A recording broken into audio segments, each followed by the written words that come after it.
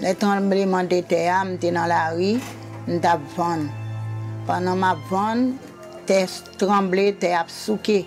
Je me suis dit, Jésus, qui ça n'a fait? Tout le monde a tombé, tout le monde courit. Je dis, il va mourir, Jodasen mourir. Et puis en attendant, l'autre voisin a dit, non, il ne va pas mourir, il va dehors. La famille n'a pas gagné rien du tout, nous sauver. Mais quand écrasé, pas gagné rien du tout, tout écrasé. Nous allons dans un grand terrain à Accra pour le moment tremblement de terre. Nous avons souffert, pas de manger. En attendant, nous étions là. Bon, après, nous venons faire des pièces là pour nous.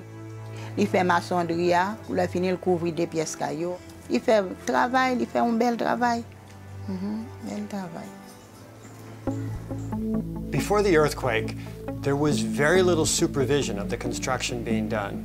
So when the earthquake hit, it wasn't the earthquake that killed people, it was the construction. While other organizations were rushing to build tent cities, we found that people had homes that they could return to. So PADF teamed up with Miyamoto, we teamed up with Public Works, and began training Haitian engineers, sending them out into the communities to determine was it safe. And if it was safe, we'd paint a green tag on the front of the building. If it was stable but unsafe, we'd put a yellow tag, and if it was so dangerous, we put a red tag. After we'd finished evaluating all of the houses impacted by the disaster, we then began to repair the ones that were dangerous but still livable. With the 8,000 houses that we fixed to date, we had to teach people the modern techniques that they can use to make their buildings stronger. This is a yellow house. It's severely damaged. Actually, this is a new wall we're building here right now, and also this is a new wall.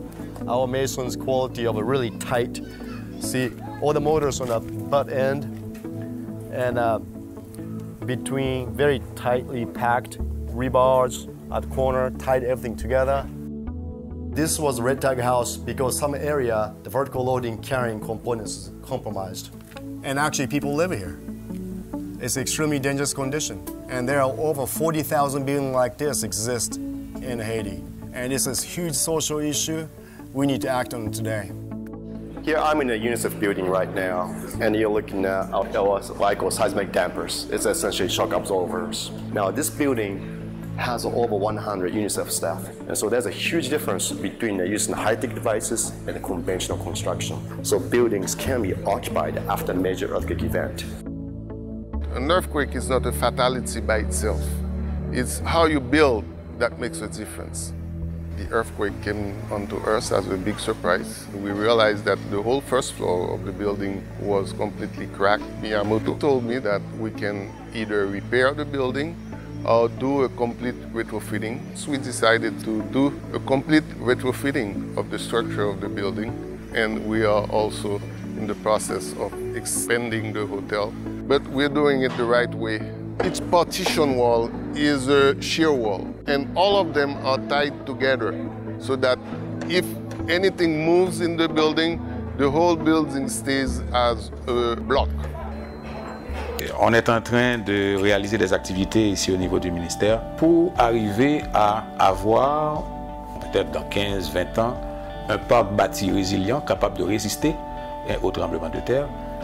Pour arriver à ça, on forme les ouvriers, on forme les ingénieurs et on fait passer les messages pour montrer à tous ceux qui sont concernés, non seulement ceux qui sont le long de la chaîne de la construction, mais aussi aux propriétaires, aux banques, au public en général, la nécessité de construire correctement, de construire parasismique pour éviter qu'à l'avenir, on ait des catastrophes du type 12 janvier.